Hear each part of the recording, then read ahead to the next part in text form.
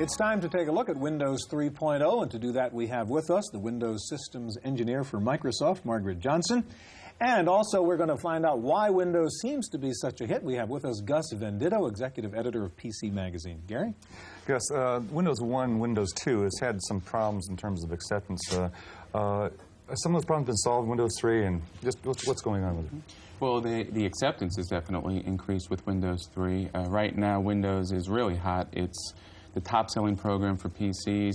When it was released in May, it went to the top of the charts, and it stayed there.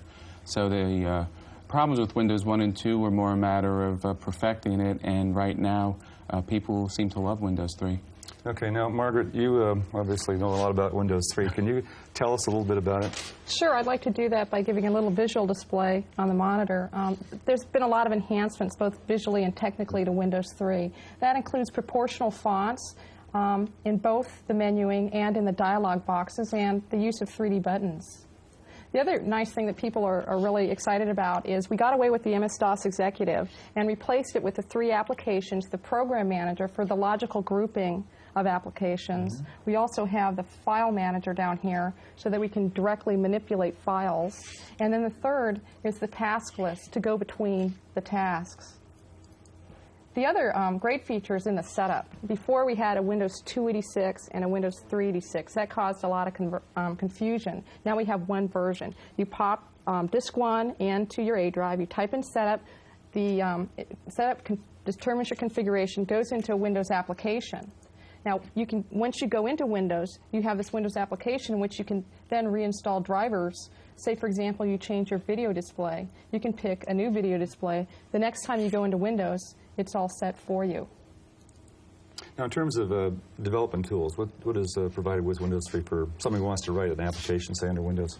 With Windows 3, you need to get the Software Developers Kit, the SDK for Windows 3, and that includes actually, well, this isn't my machine. Actually, there are a lot of tools like a dialog editor, an icon editor.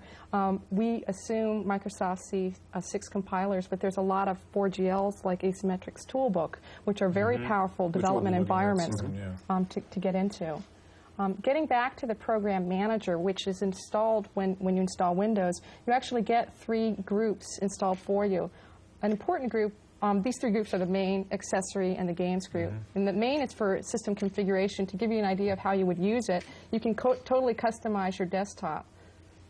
Let's say, for example, we want to change the color. We can do it from default colors, or we could get very bold and just mess it up on your own. Yeah, really. And considering that my lack of color taste is quite strong, I'll do one that I feel safe with, the ocean. I don't want to get anybody sick. And you can customize the desktop not just with colors, but also with background bitmaps. Say you have a company logo. Well, we're in San Francisco, so I'm a big Niner fan, so I'll put back my Niner logo for the game tomorrow.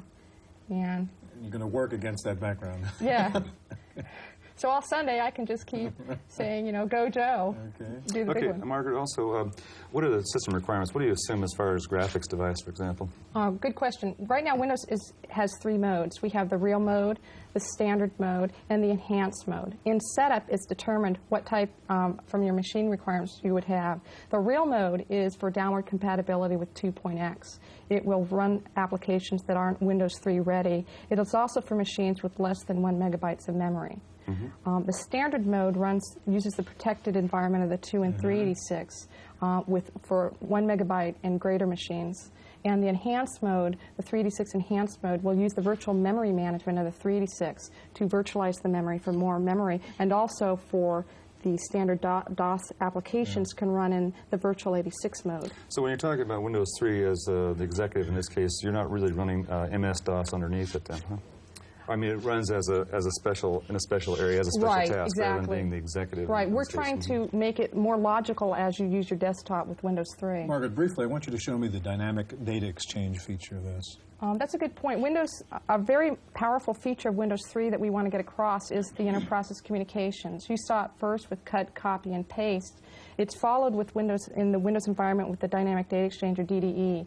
In 2.x, you could use it, but it wasn't all that easy, and you couldn't use a lot of data. Now with Windows 3 memory restrictions going away, you can connect the dots between the applications with dynamic show us data. how you do that. Okay, so if I change the number of Joes, the next month he has 10,000 units, all documents associated with that will automatically be updated. You can see this being the start of a powerful executive information system. Sure.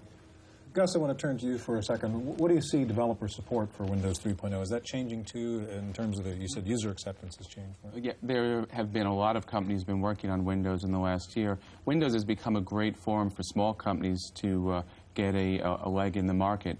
What has been a source of controversy is that some of the large software publishers, Software Publishing, Lotus, they were waiting for OS 2, and they've been passing up Windows, but I think they're going to take a second look, and they're kind of stepping back and getting their programmers doing Windows programming instead of the OS 2 programming that had been the top priority.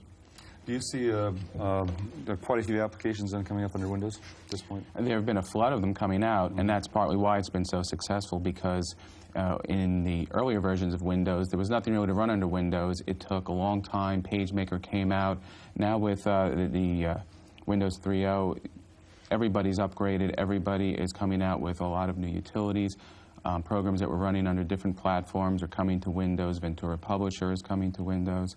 And next year we'll have WordPerfect and Lotus 1.2.3, and that's going to really solidify it as being a major, it's really the center of the PC right now.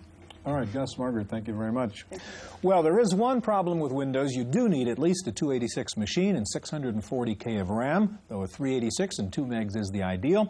GeoWorks, though, in Berkeley has come up with an alternative that can run on your old PC XT, Hercules card and all. Monica Jane reports.